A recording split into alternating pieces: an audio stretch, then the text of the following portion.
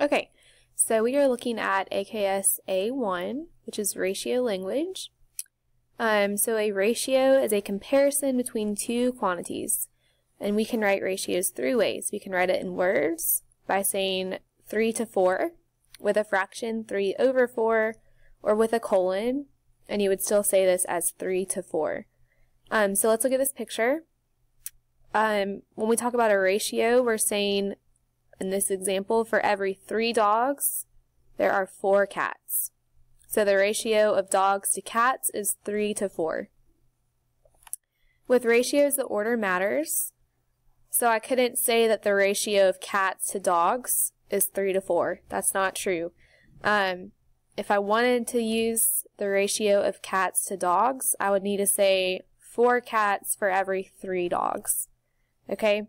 So dogs to cats is not the same as, cats to dogs is not the same as dogs to cats. The order matters. Okay, and just like fractions, ratios can be simplified.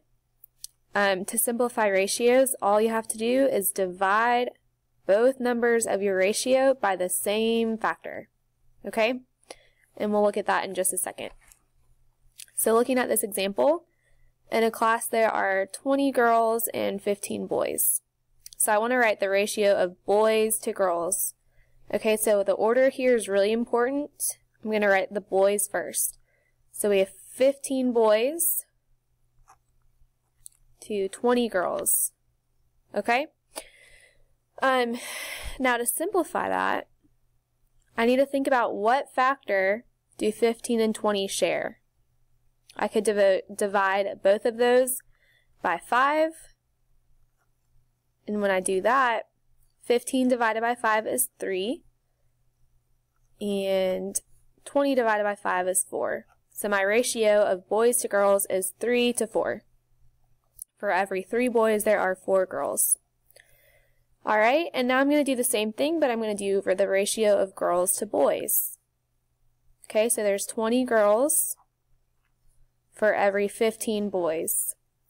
Okay, and I've already done the simplifying because it's the same numbers from the last example. But the order is now different, so now it is 4 to 3. For every 4 girls, there's 3 boys. Okay? Now we're looking at the ratio of boys to the total. And one thing I really want you to be careful of is the total means everybody. Okay, so the total is the girls plus the boys, which is 35. Okay, so I have 15 boys to 35 total children. Okay, and when I want to simplify, again I can divide by 5, and I will get 3 boys for every 7 children. Okay? Alright, and the last one, the ratio of girls to total. There are 20 girls. Again, the total is 35 total children. We need to simplify by dividing both by 5. So I get 4 girls for every 7 children. Alright?